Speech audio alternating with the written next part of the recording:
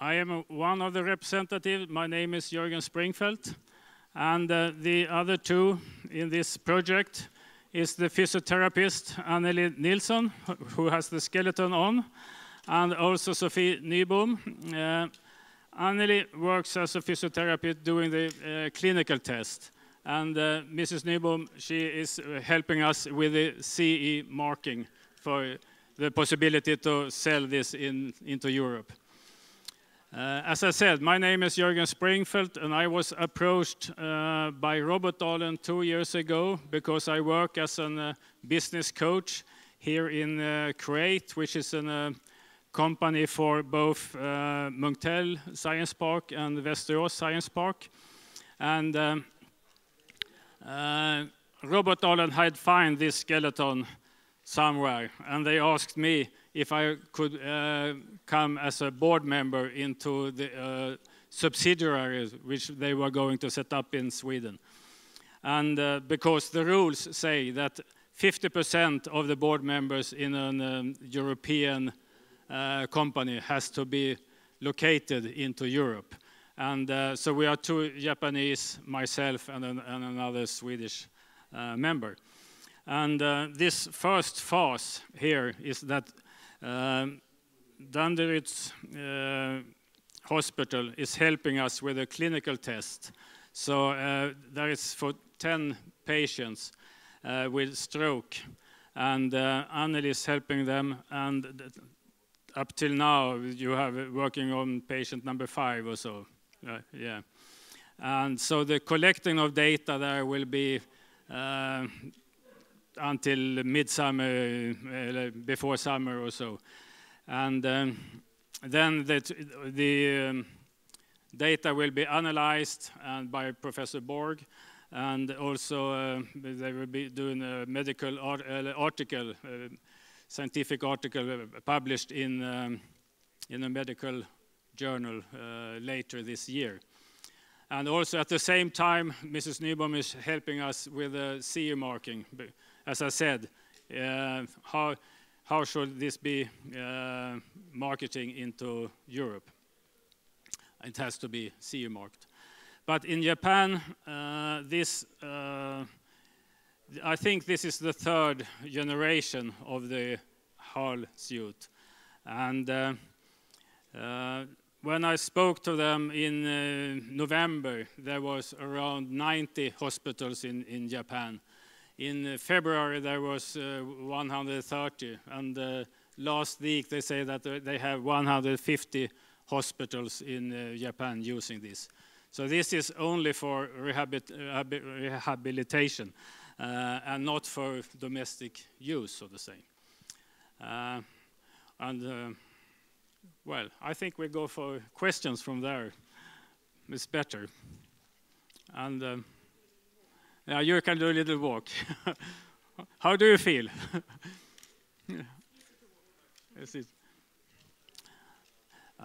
The idea with this is that when you have a stroke and you can't move a leg, then you can have this in 2 different modes. The first mode is anatomically, and it goes after your weight. So can you demonstrate just a little bit if you, is that possible to? You can. Okay. Yeah, it's. Yeah, you can tell them I can switch. So okay, yeah, like Jörgen said, you can. There is two different modes, and one mode is when the suit is it's detecting bioelectrical signals from your muscles, and it improves your own walk just to enhance the walking. And there's also another mode when you start the walking with shifting your weight. So you shift your weight to your left leg, and then it automatically moves forward with the right leg. And that is this mode Anneli has on the right leg.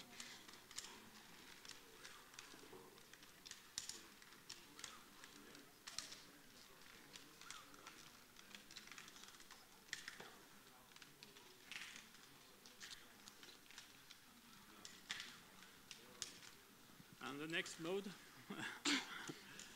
What happens?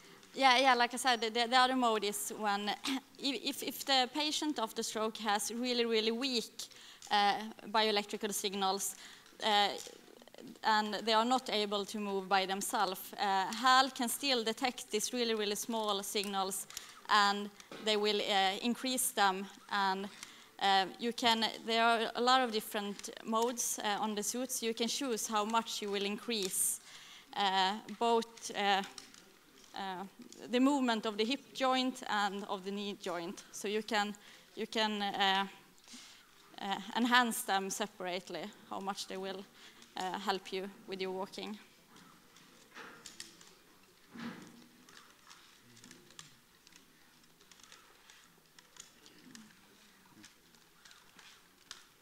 Okay, any questions?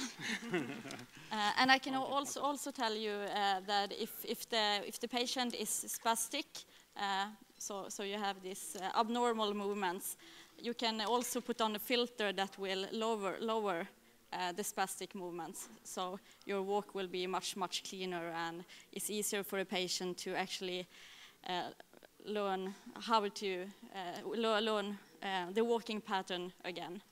So,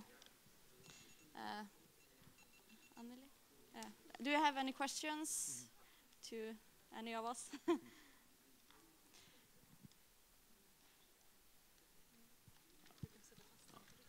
Maybe I didn't say, but this is an invention by Professor Sankai in Japan.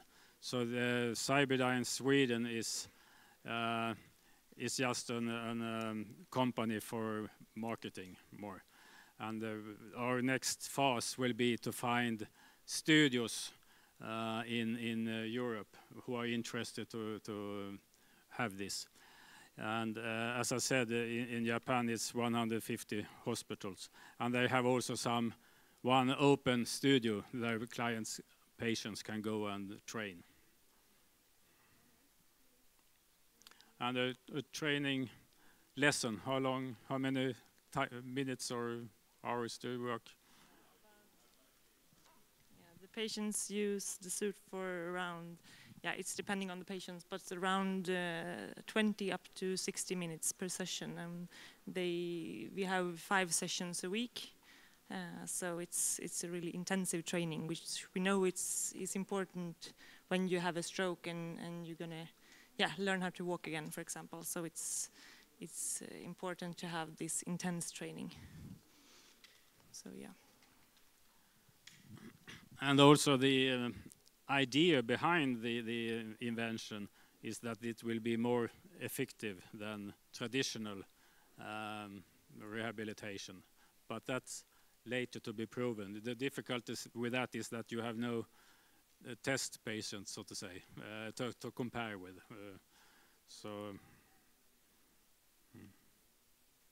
And also the intention is also that when you do like this, your nerves will build up again from two sides, one from the brain downwards and one from the leg upwards to meet each other. That's also an idea.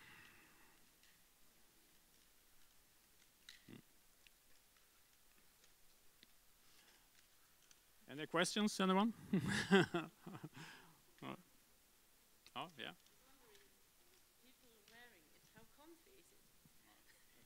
How comfortable is it to walk with them? I mean, how strange does it feel?